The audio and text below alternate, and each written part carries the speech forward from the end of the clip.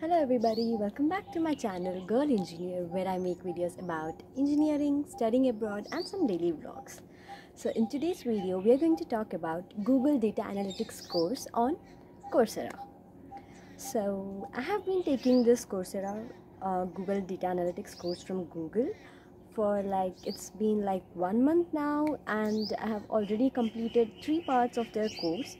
Like they have 8 parts of course which is required for data analytics, and from that I have been taking I have completed my 3 parts of the course, and I feel it's a great course because nowadays data analytics job or the domain is also quite important, and it's been in demand because we get data every single day. The vast amount of data is stored in every single company.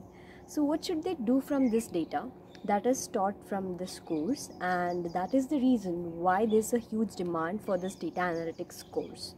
So like in every different country, the salary range is different, but the skills that is required for the data analytics is analyst or data analytics, what we call, is actually the same thing. So for the data analytics domain, you basically need to be good at SQL, Excel, Python or R, or some of the tools like Power BI, Tableau, Looker. So these are some of the tools that is required to be a data analyst. So apart from this, we need to be a quick thinker, we have to be a problem solver, we have to have good logical thinking. These are all the other required things that is required for the data analyst. So in this Google course, like I said, there are 8 sections of this course. So each section has been divided into a phase that is required to be a data analyst. Suppose I'll just give a small example. So being a data analyst, you have to ask questions to people like your stakeholders or your managers and everyone. You have to then gather the data, you have to process it, you have to, like, if there's unnecessary data or unwanted data or there are blank data, you have to deal with that. Then you have to create the visualization of it, then you have to share those visualization to your stakeholders or the business person who has asked you to come to a conclusion based on the data they have. So why this data is required for the stakeholders or for managers or for anyone? So the main reason behind that is, so to give the real-time examples, you all go for a walk every day, for example, okay, just considering that you all go for a walk every day. So you keep an analysis, right, that how many steps you have taken every single day, so how many calories have been burned. So based on that you calculate something and then you come to a conclusion, right? So in the same way, in big businesses, they'll come to a conclusion based on the data. Suppose they have to advertise something, so they'll first find out who all are their target audience, like to whom they should sell this advertisement to promote their ads or to promote their product, and then based on their interest the person or customer will buy their product. So to get the analysis of that or analysis of this whole scenario, a person has to come to a conclusion based on the data, like the gather data from that, who all are the interested people from that, which people are interested in buying the product. We have to find out that in which area the much requirement of the data is available. So all that information has to be gathered. So for that reason, data analysts are quite important. And one more thing I can say is, like, a person who is not that interested in coding or wanna be a programmer, if that person is not that sort of person, then too they can go for this data analyst course, because being a data analyst, you don't have to be a hi-fi programmer. That is basically required for a person who wants to develop softwares, apps and everything like that.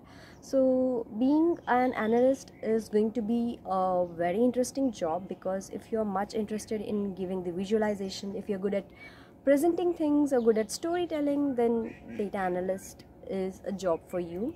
So you can go for it. You can also improve your career skills, you can also improve your communication skills, presentation skills and everything. So basically this whole Google data analytics course is going to help you in creating your account on LinkedIn, growing your network, getting mentorship, getting sponsors, getting to know about the complete knowledge that is required to be a data analyst. Like if you're entering into a new thing, then you can just take this course. And this video is not at all sponsored by any of them, so don't worry about that. It is my personal experience what I'm sharing with you all. And also what you can do is, like, by taking this course, the Google has some, like, after you complete the whole project, it has a capstone project. Like by doing that project, you can add that to your resume or your portfolio, and you can share it with the hiring managers, and you can get a job. So that is one opportunity that this course is providing. And also, based on your scores and everything, this course has like tie-ups, I can say, with many companies. Like it might be Accenture, Capgemini, Google. Like they also provide help in recruiting you people. So if you're someone looking for these easy steps, then you can just sign up or enroll for this course. And it's like, basically it's said that you might require 6 months to complete the course, because if you are like giving 10 hours a week for this course, then you can complete it in 6 months. But if you have time, a lot of time you have, like if you are sitting for every day like 3 to 4 hours, then I guess you can complete it in like 2 or 3 months. So it basically depends upon your speed, how you manage to complete the course. So this is my personal experience, and I've been learning pretty good things, and it's helping me a lot. I already knew SQL and all those stuff, but taking this course has helped me to get to know about data, how to handle the data in an ethical way, how to get the data, and how to create a Kaggle account, how to access the data, how to access public data and everything. And it also helps in creating your LinkedIn account, how we have to be professional on LinkedIn and everything. And also, like, you're going to get to know about the complete process about the data analytics. So if someone asks you like, what do you know about this, then you can just explain them from A to Z of it, because you're going to complete the whole course. And one minus thing for someone, or plus thing for someone, is that it's going to be in R. So you will get to learn a new programming language also, if you're not well aware of this language. If you're a Python lover like me, then it's going to be a bit like, should we really go for that? But yes, I suggest that you do go for learning this course or getting enrolled in this course, so that you get a lot of knowledge. And then at last, after completing the course, you're going to get the certificate. By showcasing the certification skills, you can obviously get into some jobs, and it's going to be a like junior data analyst job or business analyst job and everything.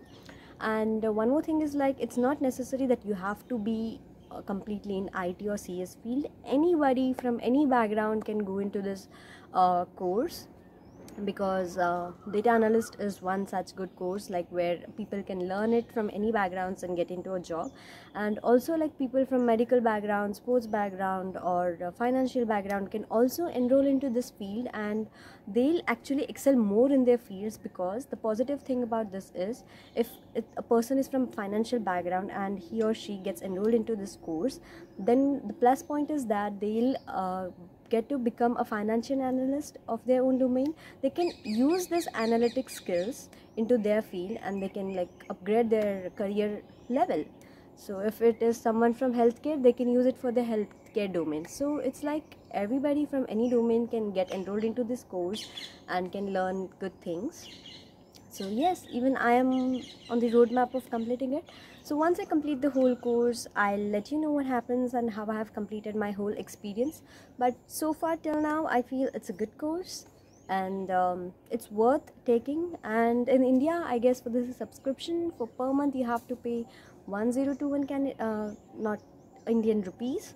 So I guess it's not a huge amount, because like people spend money on so many things, and it's a good course, that too from Coursera. It's well known, recognized, and if you have much time, then you can also complete it in 2 months or 1 month, or it depends upon you.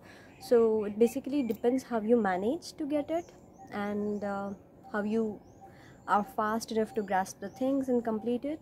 So if you're utilizing 1021 rupees for per month or 2 months and you complete the course, then that's a good benefit for you. So yes, I suppose that if you're looking for this domain, then I think you should just get enrolled in this course. So yes, that's it for today's video. If you have liked my video, then please do hit that like button, share it with your friends, and also please do subscribe to my channel, so because I get motivation to upload more and more videos. And I have seen, like, my Google Analytics is saying me that most of the people watch the video but they don't subscribe. So please do subscribe to my channel. Have a good day, have a happy learning. Bye.